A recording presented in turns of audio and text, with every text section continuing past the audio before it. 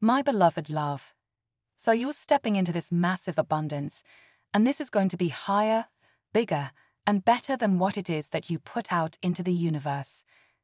I'm also getting that while we have this expansive portal open, this is the perfect time for you to do some intentional manifesting if you haven't already. So, putting your words to paper, okay. This is all about action while we're under this Aries energy. So, if you're going to meditate, be sure to do a visualization meditation.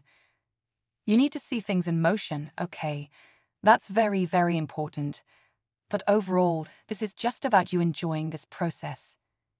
You're releasing judgment of your unique expression and allowing abundance to flow into your life, because God is about to show you what your unique fingerprint is in all of this. I feel like there's a lot of divine femininity in this place where you know that you're powerful. You know that you have the ability to do many things, but this 3D realm is not for the weak, okay? Because you could be feeling all magical inside, but when you look around, you may not see any evidence of this, or maybe you're feeling amazing and someone triggers you.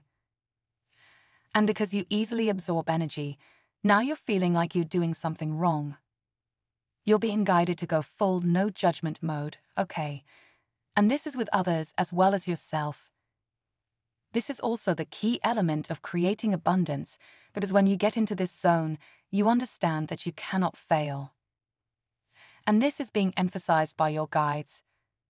This is why it's extremely powerful when you get into this mode of realizing that there's nothing under the sun that you can do for your highest good that could put you out of alignment. This feminine energy that I'm tapping into, you're in this process where you have shown God your plan, and now God is about to show you the plan that is for your life.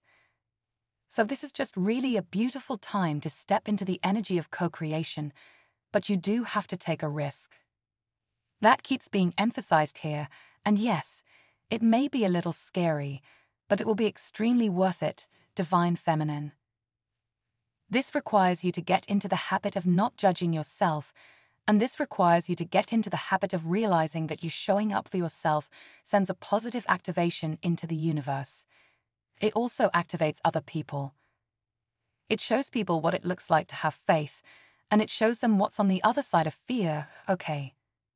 You have this ability to create no matter where you are and no matter what you're going through. That is your power, divine feminine, and that's why you were chosen. So every single time that you step out on that edge and you get ready to jump into a new opportunity, know that you are actively trusting God's plan. So this message is for divine feminine who knows that you are chosen, and your journey is about to open up and show you why. It's also going to show you what comes with it, the access that you have, the awareness. From divine masculine. Type yes if you believe.